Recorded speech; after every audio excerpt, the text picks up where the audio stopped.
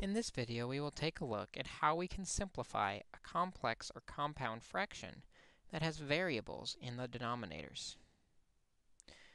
We will follow the same pattern that we've seen before, where we have to first identify the least common denominator of the entire expression. The only denominators we have here are x squared and x. We'll use that factor of x with the highest exponent of 2 for our least common denominator. Then, to clear the little fractions, we will multiply each term by x squared. It is important to note we're not just multiplying each fraction, but each term. This includes the ones that are not fraction. As we multiply each term by x squared, we should be able to reduce the fractions. First, we have x squared times 1, which is simply x squared, minus the x squareds will divide out completely, leaving 1, over x squared times 1 is x, minus x squared over x. One of them will divide out, leaving just 1 times x, or x. While there's no like terms to combine, we always want to check to see if this reduces. We can reduce a rational expression by first factoring. Whoops, I think I lost my squared. X squared times 1 is x squared. There we go.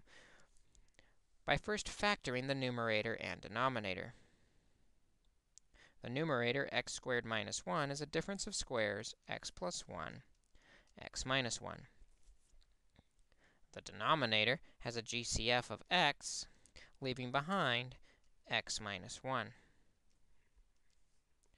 We see the common factor of x minus 1 dividing out, and we get our final answer of x plus 1 over x for our solution.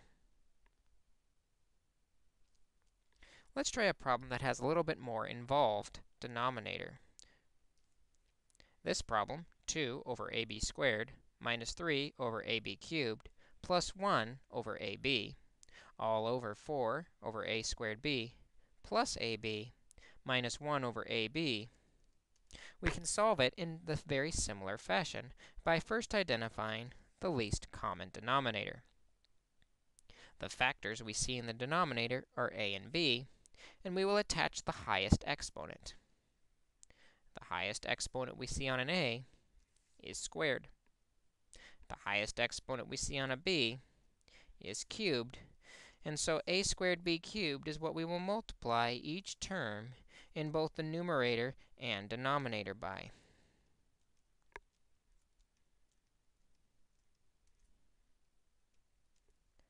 This includes the ab, which is not a fraction.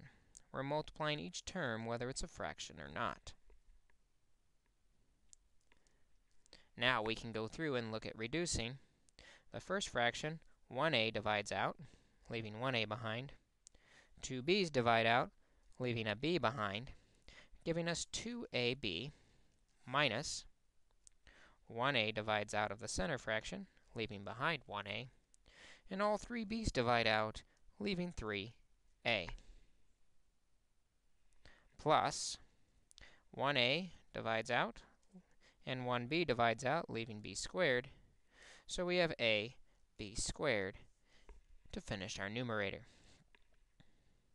In the denominator, the a squareds divide out completely, and 1b divides out, leaving 4b squared. Plus, no fractions in this middle term, so there's no reducing. We simply have a cubed b to the 4th as we add the exponents, minus 1a divides out, and 1b divides out, leaving 1ab squared.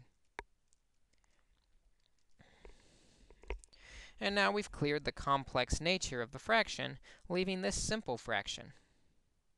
Normally, we would want to try and factor this expression to see if we could do any reducing. Outside of factoring out a GCF of a in the numerator and b in the denominator, this does not factor and therefore does not reduce.